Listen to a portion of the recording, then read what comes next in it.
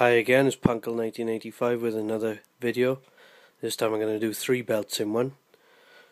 And here we go, we'll start off with the first one here, which is the WCW Big Gold. Now as you can see, this is the WCW version. This is just a plain adult replica.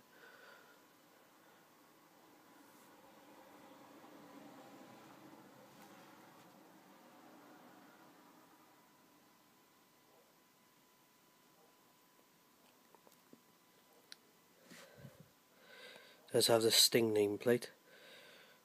I do have a Hogan nameplate and a plain and engraved nameplate, which I haven't decided what I'd like to get on that yet.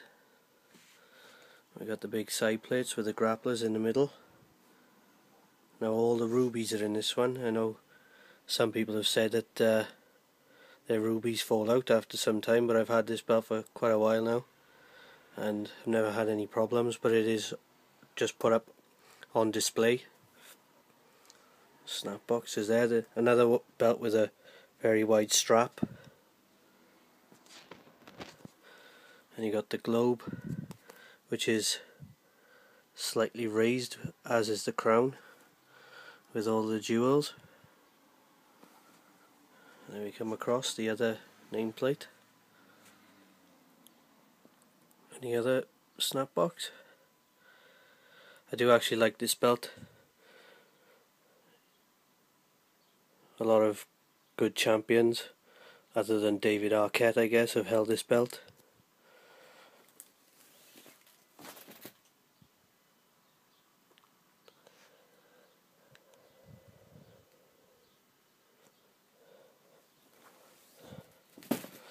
So because I'm doing a lot of these belts together, I will probably end up doing in-depth videos of these individually at a later date.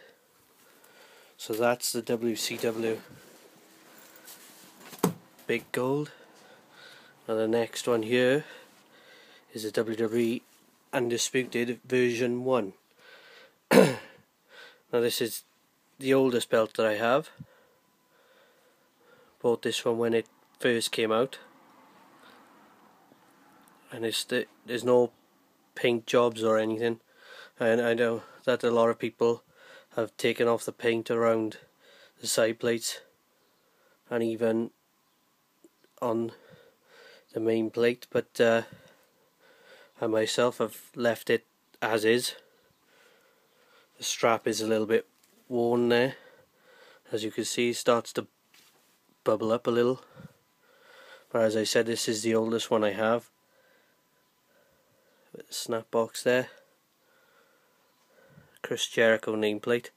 Decided to have that one even though he didn't hold this particular belt, but he was the first undisputed champion, so you could really call this the Undisputed Belt Collection, really. I suppose I've just given away what the final belt is there, but and do excuse me with the bunged up voice that I have. I'm suffering from a cold at the minute.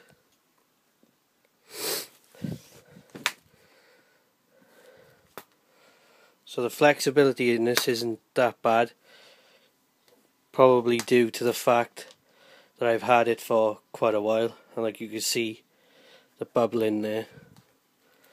So there's that one. And finally, another eBay purchase of mine, the WWF Attitude Era Big Gold.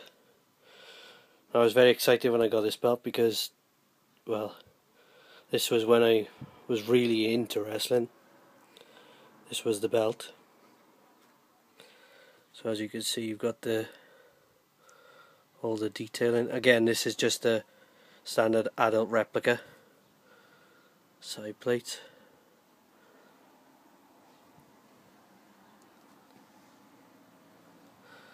Another thing is as well, when I bought this one, there were no jewels missing. And also, I did purchase from AJS belts. I know a lot of people seem to have had a problem with them, but they served me pretty well, was the extra nameplate. As I said, I want to get this one re-leathered, because as you'll see, I'll turn it over, the strap wasn't in the best of conditions, as you can see. There's quite a bit of crack in here and here, so I'm not sure whether this one was displayed or even messed around with, but you know, it's not too bad. You know, it could have been a lot worse. You know, at least this sole's still intact.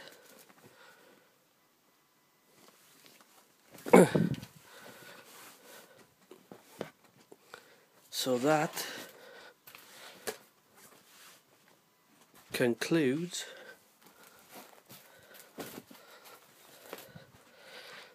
the Undisputed Collection video. Thanks again. Cheers.